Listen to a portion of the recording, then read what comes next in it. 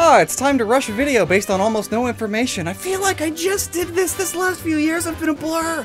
Gen 9! It's based on the Iberian peninsula, so Spain and Portugal, though I won't be surprised if Portugal becomes just like a single town, or if it's just not brought up at all.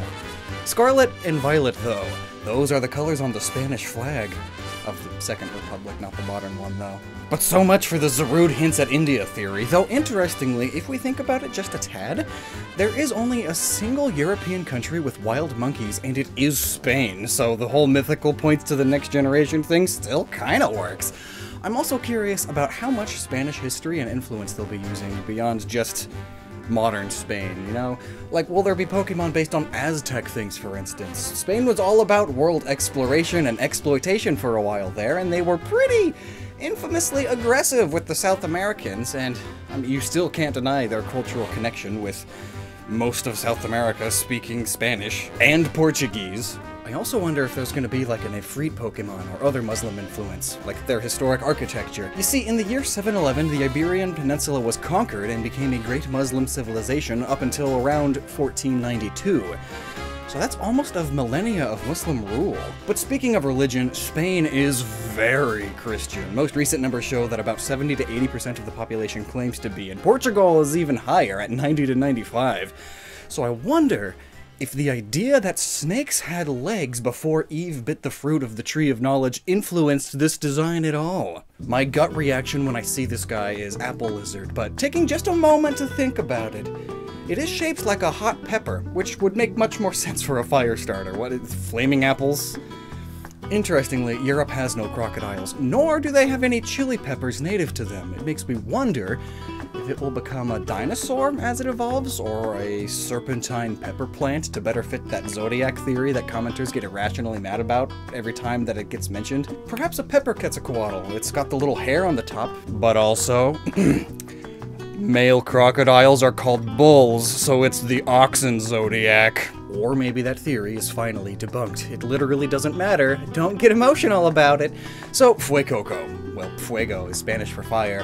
Cocodrilo, I'm probably mispronouncing that.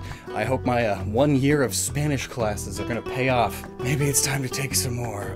It's Spanish for crocodile, but also consider the coco, or the cucafera, an Iberian dragon that was first documented in the 1400s, but is still used in festivals today. It's often depicted with a coconut body, as coco is also Spanish for coconut, and the inside of coconuts are a similar color to Fuecoco's face, which kind of makes it resemble like a skull. I could totally see it becoming a spooky thing as it evolves, like a De los Muertos ghost pepper. But fun fact, in Brazil, rather than depicting Coco as a dragon, she's an alligator. I think there are going to be plenty of South American references then. I mean, there's so much just culture and things that traveled between the two, like peppers, like the Pedro Rose pepper, one of the spiciest in the world, and mostly grown in Spain. But also tomatoes. Spain has that famous tomato festival, yeah? There has to be a tomato Pokemon. Just don't know how that relates to fire. But maybe you'll tell me. Cacao could also be involved too. They kinda have the same shape, and the Aztecs saw them as a gift from the gods, just like this little guy. Or perhaps to stick with that potential biblical theme, the tale of St. George and the dragon is seen here. It's a tale where St. George, blessed by God, slays a serpentine dragon. It's quite literally a serpent due to the biblical symbolism. This particular tale was such an important part of medieval Europe that George finds himself on coats of arms and flags all across Europe, including multiple in Spain. And one more serpentine dragon to mention is the Colebre. It's a cool Ibra, that's for sure. It's a winged serpent who lives in northern Spain and is said to be immortal and have heavy, thick scales, and it just chills in its cave most of the time. One of the only ways to kill it is by feeding it a burning red-hot stone, perhaps what the fire type here is referencing. Also, if you can't tell, this video's rushed, hence my hair, and hence the not even trying to pronounce things, but could that be it? Mayhaps. Ultimately, though, we don't know for sure until we see its evolutions. Other notes I couldn't figure out a way of putting in nicely. The Turkish snake pepper plant. That's the note. There's also the Brachysomophus crocodilinus, or crocodile snake eel, which burrows in sand and lies in wait to ambush prey, which relates to Fuecoco being laid back and going at its own pace in its description. Now for the Quaquistador, Quaxly. It just looks like a Braxley, and that strut, that pose! It's not a reference to the gay sailor trope, is it? It's described as earnest and tidy, which naval ships tend to be. The whole military, really. If you aren't training, you're cleaning. And by training, I mean calisthenics, exercise via dancing. Quaxly's pose could very well just be a reference to sailor dancing. Look at this. Why do sailors dance? Plus, I mean, look at it. That very much looks like a sailor hat on its head. Think Donald Duck. That's a sailor hat.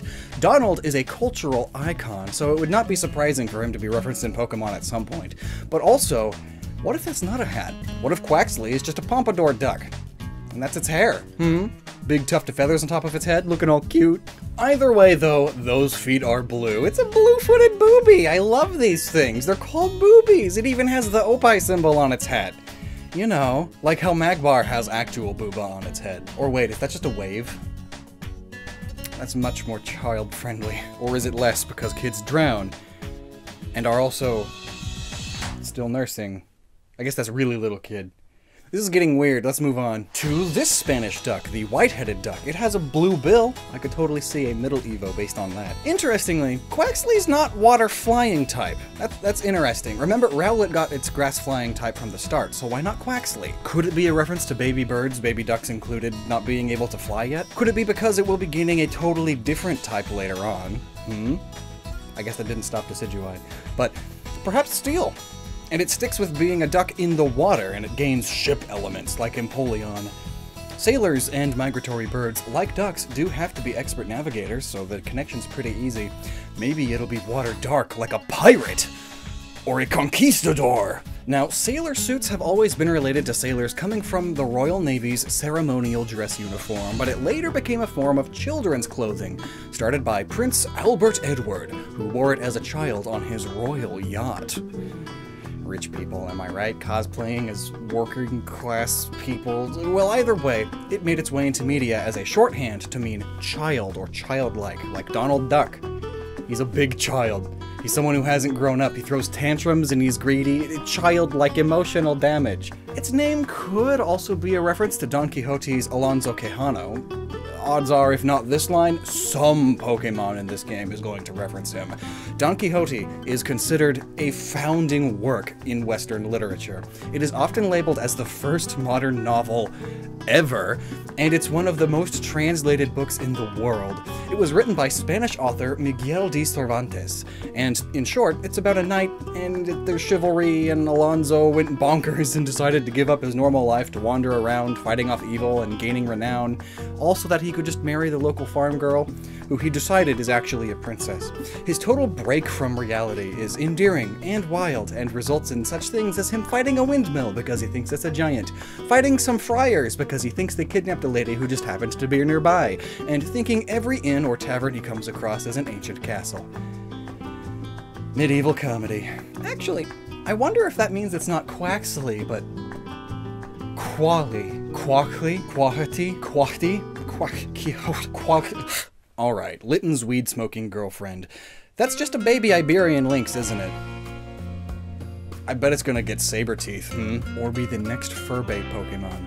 Maybe both. A lynx that evolves into a leopard print cave woman to be conquista-conquered. Gatito is Spanish for little cat, and it's a sprig, which is the small stem of a plant. So, like, it's pretty straightforward. It's a kitten and a tiny part of a plant. And it's light! It's white! Egad! That's mostly fluff, I suppose. I wonder if it's going to reference Puss in Boots at all, Zorro style. Grass fighting? Or if it will get more into the supposed psychic abilities that lynx are all said to have in mythologies around the world. Grass psychic? If not a lynx or a Smilodont, I could see it evolving into a grass lion. There's a lion on the flag of Spain, after all, and their coat of arms. It's to represent the kingdom of León, which is the northern half of the peninsula. Actually, what other animals have been on Spanish flags and coat of arms? Oh, eagles. That's a bird. We're two out of 3 so far. Whoa! And the most common thing in all of these coat of arms and flags from all across Spain?